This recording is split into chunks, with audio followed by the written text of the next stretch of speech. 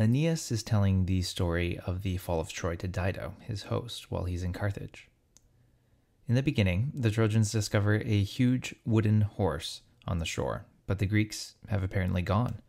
They wonder what its purpose is when Laocoon bursts onto the scene from the heights of Carthage, and that's where we begin.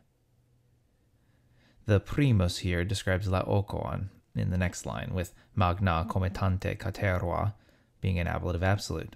Laocoon is also arteins, and summa modifies arche. Even before he reaches the Trojans gathered around the horse, he begins shouting. That's the stress of the procul.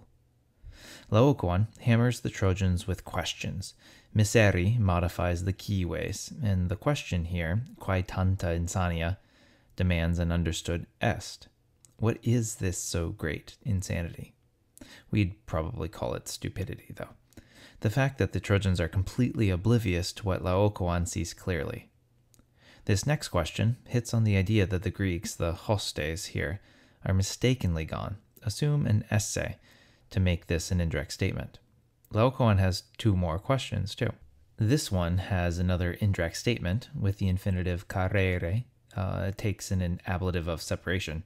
Lacks deceit. And danaum is genitive plural. There's more on the alliteration in this line at the end of the video. An est can be assumed in this one. Ulixes is the Roman name for Odysseus. And don't get confused by this. We often refer to him in English by Ulysses, and James Joyce named his book Ulysses, which was loosely based on the Odyssey. This Roman version of the name hints at the fact that there were actually several different Greek versions of Odysseus, where the D sound is replaced by the L sound. Oluseus in several different forms, and Oluteos in 2 forms. I'll refer to him with his Roman form, Ulysses, because we're reading a Roman epic, but if you know him better as Odysseus or Odysseus, well, I think you can manage. Ulysses is famous for being cunning and crafty, almost too much so, and while we might have a good opinion of him because of the Odyssey, he's not universally respected in the ancient world, and in fact Virgil presents a pretty negative view of Ulysses. It's his craft and deceit that Laocoon is hinting at here. The next 4 lines contain an either or, 3 options for what Laocoon thinks could be the reason for the horse. Inclusi modifies akiwi, and ligno is an ablative of location here. We have a synthesis in the next option. Haec modifies machina, and nostros muros. Fabricata est is a perfect passive verb. The future active participles in the next line modify machina, going to peer down and going to come. The order of these 2 participles is reversed because of a part of speech known as hysteron proteron, literally the second one first. Kind of like putting on your shoes and socks, but not in that order, or thunder and lightning. The ventura has to come before the inspectura. The horse must arrive at the walls first before it can peer into it. With a hysteron proteron, we should consider the first bit as being more important. Laocoon is mostly concerned about the possibility of the horse being used to spy into the city. We could also gather that perhaps the inversion of the order of these 2 actions is meant to show the haste and confusion of our speaker here. He can't even think straight, so he's frenzied. And urbi is a dative used in place of ad urbem, to the city, kind of like a dative of place to which. Yeah, that's a thing in poetry. Sorry. This final out here throws everything else unmentioned into the mix. Aliquis modifies error. Now some famous lines. Equo ne credite. The ne introduces a negative imperative, and credo takes its object in the dative case, so here the equo. Timeo danao sed dona ferentes, the popular line in this section. I fear the Greeks, even, and that's how we should translate et, kind of like a shortened etiam, bringing gifts or offerings to the gods. In this case, the horse is an offering to Minerva. Sic fatus are our closing quotation marks, and this line concludes with a synthesis, as Laocoon backs up his words with action. The main verb is contorset a few lines below. Validis viribus, which means strength here, is an ablative of means. In the next line, we have 2 prepositional phrases with in plus the accusative, meaning into, showing motion towards. The alvum is the belly of the beast, feri, referring to the wooden horse, and compagibus, an ablative of means, should be translated predicatively, that is, after the curwam. And curwam technically modifies the alwum, the curved belly, but there's a sense of a transferred epithet here. It's the joints, the compagibus, that are curved. The illa refers to the hasta, the spear. Utero recuso is an ablative absolute, and this, by the way, is the first time recutio is seen in Latin, with insonuere and dedere both being syncopated forms for the third person plural perfect tense. Their subject is the kawai kawernai, and gemitum is the object of dedere. These last three lines provide a bit of narrative commentary by Aeneas.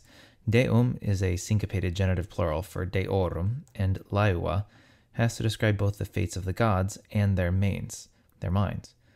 With the fates, laeua should be something like unfavorable, while mains something like foolish. Fuisset is a pluperfect subjunctive because we're operating in a past contrary to fact condition. But, however, the conclusion has impulerat, a pluperfect indicative. So this is to show vividness of the action. And the subject is Laocoon. He would have forced, with an understood nos as its object. He would have forced us. And then we move to the infinitive foidare, and ferro is an ablative of means.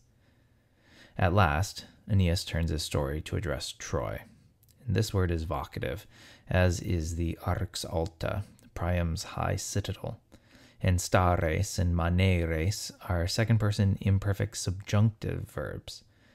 Had the pluperfect verbs been done, then these imperfect verbs would now be the case. It's kind of like a present contrary to fact condition appended on to the past contrary to fact one. Addressing something that isn't there is called apostrophe, and Virgil, Aeneas, uses it here to increase the emotional pathos, the pity we feel for his lost homeland. Okay, so Laocoon almost ruins the whole Greek trick of the Trojan horse.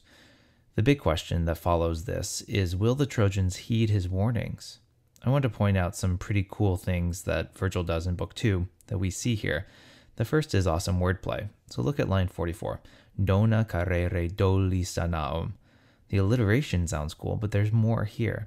Some suggest that Virgil uses donum and dolus, gift and trick, in the same way to emphasize the fact that the gift of the horse is a trick.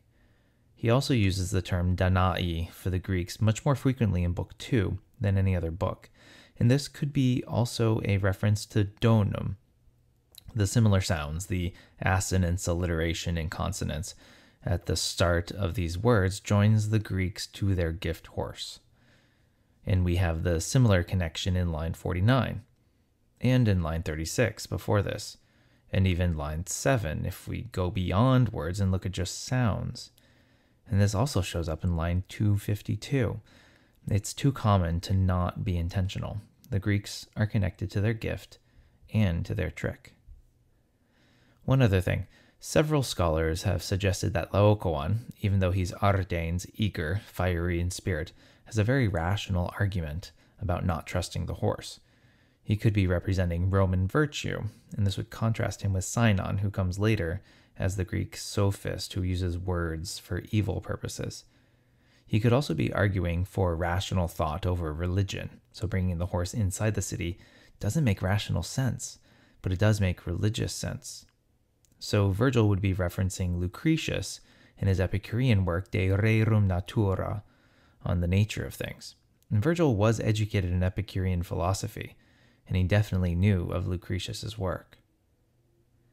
Next, an unknown man arrives on the scene.